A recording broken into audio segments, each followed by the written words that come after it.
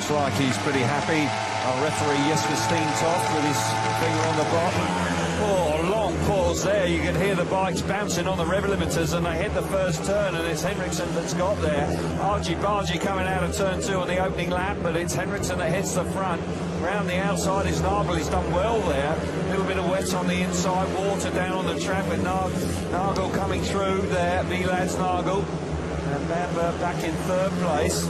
But Henriksen out in front there. He's being pushed really hard there by Vilad's Nagel in second place. Henriksen, who had a really desperately disappointing round in Melilla in his own country, where he would have been very disappointed with that. Bamber back in third place, has tailed off now. There's a bit of Dreas coming on strong, trying to force his way into third. Argy-bargy there through the last corner. And Henriksen, whoa! That's close. That is very close indeed. Close. So the graphic was wrong there. So Vilad's Nagel is now confirmed as the winner. This has got action written all over it, this one, Kelvin. Indeed it has. The start marshal just making sure the boys are in the right spot. He moves away. Green light is on. Tapes are up. It's an even break. Tight into the first corner. Woo, very tight indeed. How they all stayed up, I don't know. Look at this, oh, press! Oh, fantastic. Panitsky's come charging and hit the front. Hellstrom-Brangs was up the inside. Round the outside is Gus. He's managed to force his way into second place. I'll tell you what, I really don't know how they stayed up there. It was very tight indeed. Francis Gus is chasing with everything he's got, riding the bike really, really hard, but he just cannot make any ground up. Nazar Panitsky once again showing great speed. We saw this in Sweden, in Melilla, and he is producing some stunning performances here. And he moves on to 6 points and joins Sebastian Shostak at the top of the table. I just sense that Przemski is in the box seat here. I fancy his chances. Yeah, he's got to be favourite from the inside gate. Indeed he has. So heat number 12 takes up now. We're underway. Przemski gets there. It's a good start from him. Around the outside, Leon Flint working hard, trying to get himself into second place, and does so. That's a good effort from the man from the UK. He's through. Let's ride so far. Przemski steady out in front, back in third place. We've got Vilad's Nagel, who's in trouble there, just running in a bit hot into turn number 1, coming under pressure from Nikita Cowlins, but Przemski stamping his authority on heat number 12. This is good news. Failed to score first time. Next couple of rides, he's going to pick up a maximum score, 6 points, and all of a sudden he's right back on track. The championship leader wins comfortably. Super ride from him, much better ride from Leon Flint back in second place. These riders are going along well. They all 3 of them won their last ride. Przemski, Panitsky and Pedersen, winners last time out. Something's got to give here, that's for sure. Green lights on, tapes are up. We're roaring into the first corner. Przemski's gone wide, he's gone to the back, up the inside. That's tight. Look at Pedersen coming around the outside. That was a really hectic first corner. Got to say, Dreas done well to hang on to second place there. There were 4 abreast there. Up the inside now. It's tight. Oh, Przemski giving certainly Panitsky a good shove there going into turns 1 and 2. Panitsky coming right back in it. And the big 2 around the back here. Pedersen has turned his meeting around with a change of bike. He's firing away out in front. Look at him go. Yeah, he will move on to 9 points. He'll be safe for a semi-final spot, but well, it's a bit of a shock actually for me to see Panitsky and Przemski at the back. Yeah. These 2 guys, Dreyer doing a good job there. He came off the inside gate. He's just about hanging on to second place. Bastian Pedersen has really, he's checked out. Oh, Panitsky now up the inside. That's a lovely move. He should be able to get up the inside there. Yeah, that's a big move for him. Super stuff. Pedersen's won comfortably, but that is some ride from Panitsky. He was in all sorts of trouble early doors, but Nazar Panitsky possibly with the ride of the night there to come through in his second place. Now building up. Tense times now for these young riders, that's for sure. Heat number 15. Green light comes on. Tapes are up. And we're away. Gate number 2 has worked there nicely for Bamber. Better stuff from him. Round the outside is Anderson. Anderson just having to whine to roll the throttle off there down the back straight because Bamber slammed the door shut. This is much better for Bartosz Bamba, he hits the front. Mikael Anderson coming at him. But he just can't find any extra traction. Moved out a couple of times, but Bamba out front just keeps getting the bike down straight. Mikael Anderson now making a cutback. Is he going to get up the inside? He may well do. It's going to be tight. Super ride from Mikael Anderson. That bike working really well, putting his arms out. Certainly looked very threatening for some time. He gets the better of Bamba. And Mikael Anderson on his second bike. That was a good move and a great ride. Anderson right back in it. 3 points, very valuable points. Smashing ride. Bamba looked much better, but could not resist the charge from the Danish rider Mikael Anderson. So the championship leader here, Victor Przemski, gate 3, with some big hitters on the inside 2 gates. What a moment for him. This is the difference between being world champion at under 21 or not. You do believe it is that important right now. Here we go. Heat number 19. Big time pressure. Here we go. Big pause. Przemski drops the clutch and he's got there. Wow, what a way to respond. Round the outside. Here comes Knudsen. He has done very little here this afternoon. He comes into second place, but Przemski held it all together there beautifully. He's out in front, coming through into second place now. This Hellstrom bangs up the inside of Knudsen, and out the back is Bamba. But for Przemski, this is just what he needed. Hellstrom Bangs is giving chase. Oh, mistake there from Bangs. Has to turn the bike hard in the dirt. This is not going to be enough for Hellstrom Bangs. Hellstrom Bangs riding overtime in second place. Bamba, disappointment for him. He's at the back. Tell you what, this is going to get very close indeed. Hellstrom Bangs winding it on. Here he comes up the inside. One last blast through the final corner. No doubt about that. Przemski's had to ride defensively. He hangs on. And I mean, he did just have to hang on. He had a little cute look over his left shoulder down the back straight. He could hear Hellstrom Bangs coming at him. Poland have a rich history of success at this level. And they've got 3 riders through. They've got 1 representative here, that man there in the white helmet colour. They've got 2 down in semi-final number 2. But there's no doubt that Polstad and Panitsky on gates 1 and 2 will be tough customers. Here we go. Great looking heat, this one. Semi-final 1 takes up. Panitsky's made a nice start, but got to say Przemski's there as well. He's coming round the outside, but Panitsky's bikes work beautifully off that corner, and he hits the front down the back straight. Przemski now switching back to the inside. Polstad's back in third place with Henriksen out the back, but this is good news for the man from the Ukraine. And Polstad's winding it on. He's putting as much pressure as he possibly can on Przemski back in second place. Przemski's aware that he's there, no doubt about that. Looks like he's got it in hand. The man that really has got a nice, comfortable lead is this man, Nazar Panitsky. Remember that name. He is absolutely roaring away here. He is dominating the race wins and the race times. And once again, he's into the 63-second bracket. Green light's about to come on. It's on now. Tapes are up. We're underway. They hit the first turn and crash it. Oh, that was tight. Oh, nasty, nasty. Ooh, that was a tough crash in the first corner. Yeah, Shostak's gone down hard. So Shostak, who has been terrific so far this evening, and that's the last thing he needed in the first turn of the semi. So they're both on their feet now, but bitter disappointment for Sebastian Shostak after such a great display in his first 5 rides tonight. He will take no further part here this evening, and that is a big blow for him. Who's going to make it? Well, for me, it's who's going to come second. I think Kravchik on the inside gate, as long as he gets clear around the first turn, ought to pull clear. Green light is on, tapes are up, and we're underway. Pedersen's missed it. Mikael Anderson's there in second place, but Kravchik, as you referred to, he's hit the front. Terrific effort from him. He's away down the back straight.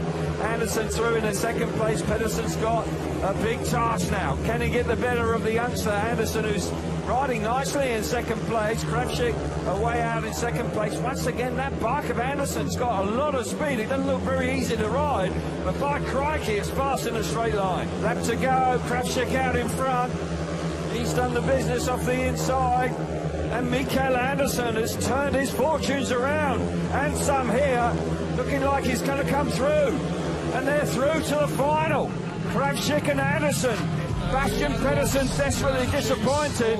He misses out. Anderson will double his points. He only had 7 coming into the semi-finals. He's going to pick up a minimum 14 here. How about that? Yeah, we've hardly mentioned him coming into this final, but we've already seen so far this evening his bike's working well. It's pulling hard. Yeah. If he could just guess this one right off the start, who knows? Here we go then. The final in Riga. SGP2. Tapes are up.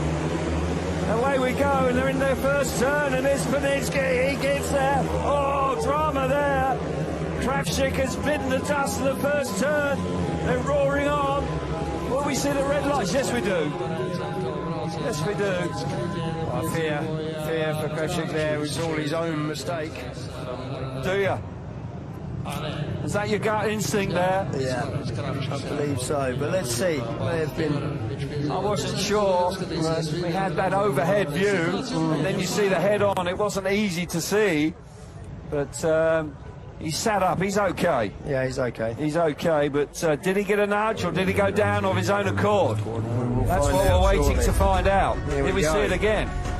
Yep, rider in white, bike lifts, doesn't make a great start, he's behind. He's on his own, you know, it was close, Look yes. at the dirt deflector. Yeah, but I mean, at that point, he's on his bike. Yeah, I'm playing devil's advocate. But referee could put all 4 back.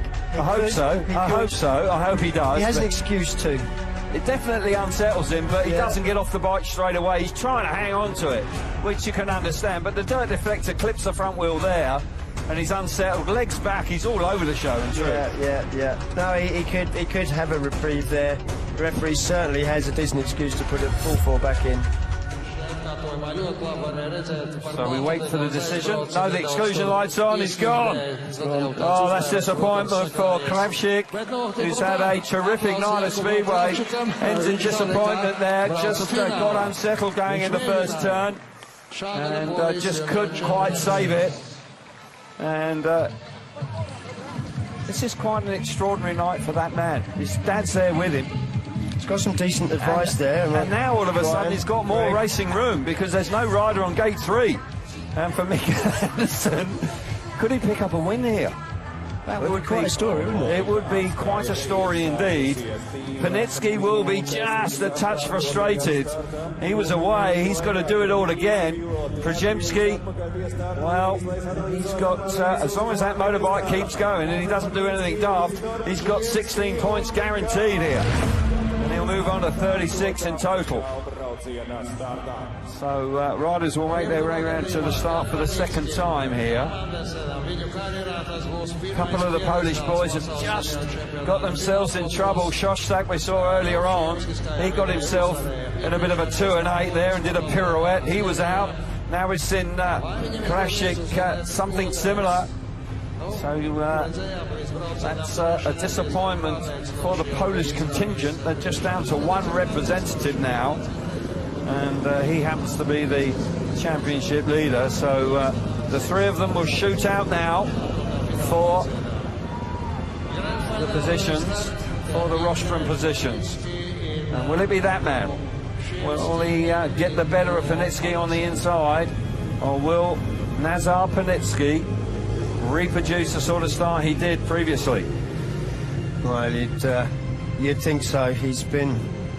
Only nerves will hold him back. It would only be if he gets a little bit twitchy, tries to anticipate it. That might be a problem. Panitsky on the inside in red. Prajemski, gate number 2 in blue. No rider in gate number 3. And on the outside is Mikael Anderson, who's had quite an extraordinary run through to this stage. Yeah, it's great. And he's going to be on the rostrum here this evening. Panitsky's dropped his only point in heat 14. He has looked pretty special tonight, and he's also able to do it from the back. I don't think he'll need to coming off gate 1. Here we go then, second time of asking for the final. Green light comes on. Oh, Prajemski just crept a bit on the start there. And it's Panitsky who hits the front. Anderson's around the outside. He's got pace. He's on the inside. Oh, that's tight going into turns 3 and 4. He's pushing on. Mikael Anderson and Panitsky. Panitsky just about gets his nose in front at the conclusion of the first lap. Brzezinski was a touch nervous there. Moved on the start line, but Panitsky's away now. Yeah, Mikael Anderson is a young man. If he'd have just been a little tougher on Panitsky, I think he would have been able to make his way through on that opening lap. Tell you what, he's carrying more speed. The bike's going forward. He's going to go past him. Here we go then. Mikael Anderson coming on. Panitsky just about holding firm out in front. What a battle it is in first and second. Look at this from Mikael Anderson. What a ride. What a ride round the outside. Oh, he's got it wrong now. Oh, he's got it. Oh, my goodness. Oh, big crash. Yeah. Big crash. Oh, that's a shame. Okay. That was a cracking ride. And it looks like Panitsky wins. Panitsky wins. Concerns for that man. He's okay. He's okay. Oh, he'd ridden his heart out there, Mikael Anderson. I really feel for the young man because that was a superb ride. Well, Nazar Panitsky has been the best man on the night consistently, you've got to say that. But Mikael Anderson, what an effort. He ends up on his backside in the pit gate. And Nazar Panitsky wins the second round of the SGP World Championship here in Riga this evening. Many congratulations to him. Brzezinski comes through probably a touch bewildered about what's gone on. He picks up 18 points in second place. And unfortunately for Mikael Anderson, just overdoing it there. The bike got the better of him. Well, we've said it all night, haven't we? How difficult that bike has been to ride. It really has. It's had the speed, but it's been difficult to ride. Yeah, he finishes... Well, he didn't finish there, but I'm presuming he will be on the roster. Look, conclusion to the night. Panitsky wins the final here in Riga. Victor Brzezinski coming through in second place. It kind of felt right for him, didn't it? Mikael Anderson there in third place. And of course the exclusion to Jakub Kreshik in the initial staging of the final.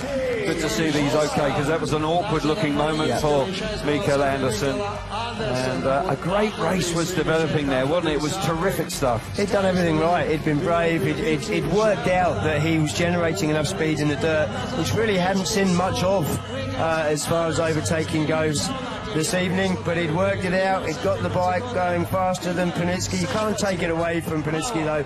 All night he's been quickest on track. He's had quick times. He's been winning races. He dropped 1 point. He's been making starts. You know, just cannot take it away from the guy. See there, Brzezinski just takes a second stab at it. Referee could have pulled it back. Tapes, you know. No, I don't think so. The referee done the right thing and letting the race go. He's at the back. Mikael Anderson looked like he was actually going to be able to get up the inside here. If it had been a little bit more forceful and come in maybe a little tighter, just straight lined it across the corner, he would have come out in front. But he didn't need to, because later on he just worked out that it was the outside that was generating a lot of speed for him. Bike pulling all the time. Tell you what, I don't think I'd have want to have been riding it. The guys in the pits have said, well, we'll give you the speed, but you've got to hang on. And here we see him just getting it wound up. And he gets around the outside of Panitsky, who again is fair, gives him the racing room. There, brilliant move. And at this point, all he's got to do now is just pin it down on the curb, ride around the last lap. Just lets it get in the dirt. His arms have got tired, the bike's pulling, and the fence moves, and he stops very quickly. It's a good job he's a young man. I'll tell you what, I would not have wanted to be riding it now. No. Definitely not. Because that you are not in control of your own destiny now. And look how quickly. Stops because he hits the end of the air fence, doesn't he? Yeah. Tricky moment there. I think he's just got tired. I think he's put so much effort into those 4 laps, well, 3 laps, that he's just run out of steam once the bike grabs. But you see the air fence here, just moves back, and then he hits the other one almost end on and stops him completely. He's okay though, and that's good news. He was able to get up onto his feet. Dramatic end to the evening, that's for sure. So here is the points for round number 2 in the SGP2. Panitsky picks up 20 points, Brzezinski 18, Anderson 16, Krashik 14. We've run through the points previously with Polstad, Pedersen, Henriksen, Shostak.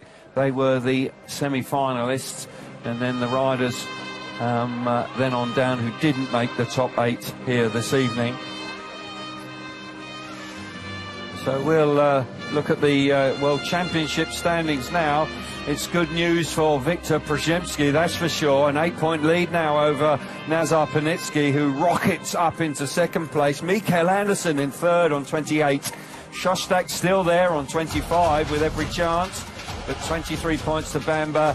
Polstad likewise, 22 for Hellstrom Banks, and Kravchik 20 points available, of course, in Torun at the end of the month, but you've got to believe that Viktor Przemski at home at Torun will be in the driving seat.